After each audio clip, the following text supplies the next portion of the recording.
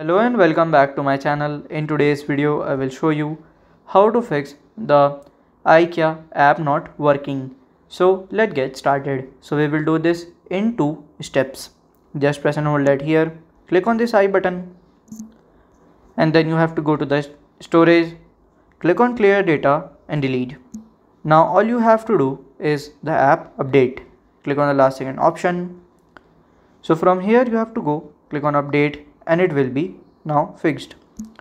So this is how to fix the IKEA app not working.